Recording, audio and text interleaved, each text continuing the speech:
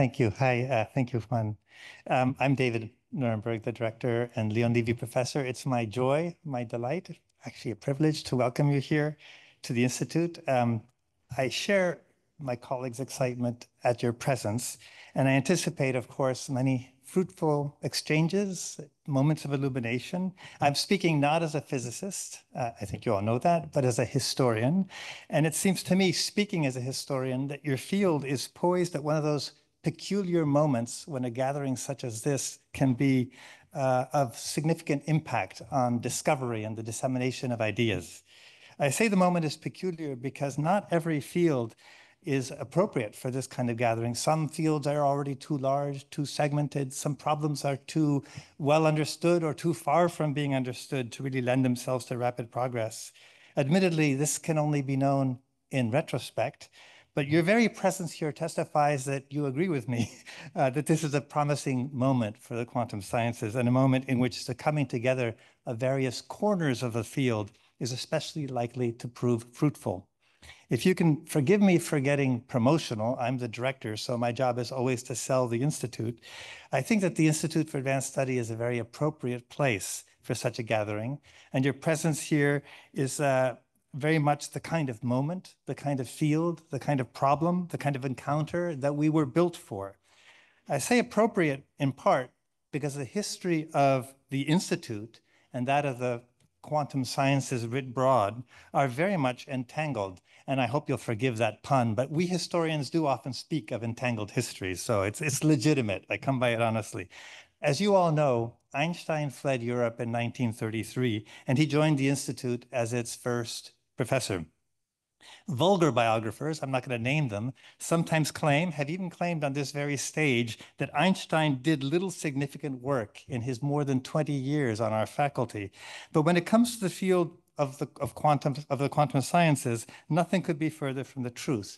In fact, from the year that the Institute opened its doors, it became a new stage for the debates that Einstein, Bohr, and others had previously pursued at the famous Solvay conferences in Belgium, beginning especially with the fifth conference in 1927. So if you saw what I just did there, I'm equating this meeting with the Solvay conference of 1927 in significance and importance. Einstein was joined at the Institute, that's promotion, was joined at the Institute by Nathan Rosen, Boris Podolsky, and many others. In fact, Niels Bohr was himself 5 times a visitor.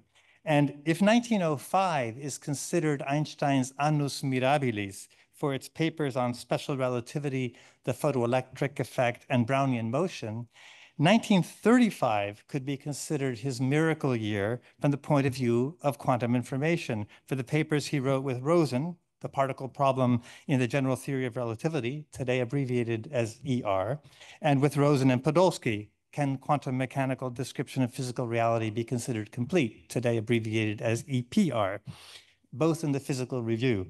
Now, Einstein, you all know, was disappointed in the final form of the EPR paper, and he was convinced that Bohr and others didn't grasp its full import because of its excessive formalism or the excessive formalism of its mathematical expression, which he blamed, of course, on Podolsky. But today, it's among the most cited papers ever published in the Physical Review. At the Institute, we like to mention EPR, we mention it a lot, among the many insights born of the Institute's tea time. Tea time, you won't get to experience it because it gets suspended in summer or in August, has been a daily 3 p.m. tradition unbroken since our founding. Well, unbroken except Augusts when we don't hold it. There was some tension during World War II when sugar rationing provoked a struggle between von Neumann's computer men and the mathematicians. The mathematicians complained that the computer scientists were taking more than their fair share of the sugar. But in general, tea time has produced conversations and insights that we're very proud of here at the Institute because we feel that they represent the kind of facilitation of insight that we're about. Another example, was a tea time talk in 1972 that Hugh Montgomery and Freeman Dyson had, where they were struck by the fact that the zeros of the Riemann zeta function, which are important for understanding prime numbers, seem to obey the same distribution properties as the eigenvalues of large random unitary matrices, which had been extensively studied by physicists to model the interactions within large atomic nuclei. And again, as we promote the Institute, last year, 2 years ago, we had a conference celebrating 50 years of insight sparked by that tea time conversation. We're fond of these tea time examples because they perform the conviction that motivates our existence. Those convictions, and I'm going to borrow Oppenheimer's words here, were that, quote, the unrestricted access to knowledge, the unplanned and uninhibited association of people for its furtherance, these are what may make a vast, complex, ever-growing, ever-changing, ever more specialized and expert technological world, nevertheless a world of human community and discovery. The Institute's intimacy, that's the end of Oppenheimer. The Institute's intimacy, its commitment to providing opportunity for scholars from all over the world and to the testing of ideas without dogmatism or ideological commitments has contributed to surprising and sometimes initially ridiculed ideas in many fields, including yours. I could offer further examples, some from Einstein and Oppenheimer's days, such as David Bohm's so-called EPRB experiments. The B there is for Bohm, naturally.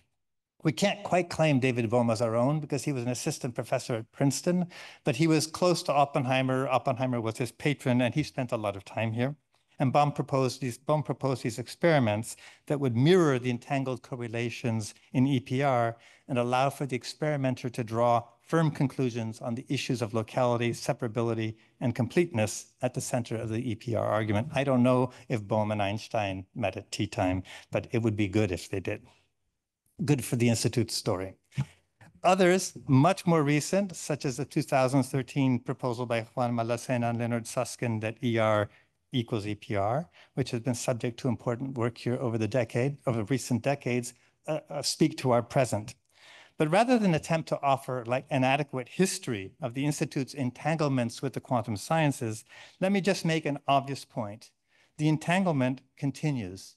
The distinctive strengths of the Institute for Advanced Study at the intersection of mathematics, physics, and computation, for example, are encouraging contributions to quantum science writ large, from developing a better understanding of the conjectured relationship between quantum gravity and quantum field theory, and how this relationship is enriched by and enriches concepts like quantum circuit complexity from the theory of computation, to the exploration of topological effects in quantum science systems, which are intimately related to the mathematics of knots and connect to promising approaches for scalable quantum computation.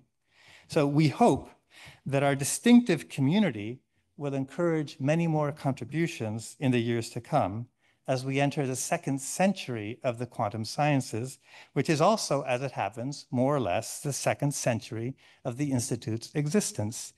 Your presence here represents an important step toward the future of the field, and I dare say also towards the future of the Institute. So I join all of my colleagues in expressing my gratitude to you for being here. I have some more specific expressions of gratitude, not as long as the Academy Awards, but still substantial. To the organizers, Ignacio Cirac, Juan Malacena, Nathan Seiberg, Nati Seiberg, Umesh Vazirani, and Avi Vigdresen. And last but not least, we must collectively thank the staff who have made this event possible.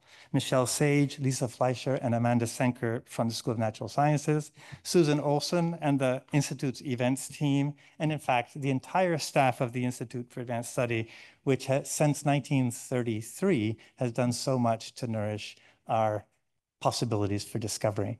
I wish you a very fruitful time here. Welcome.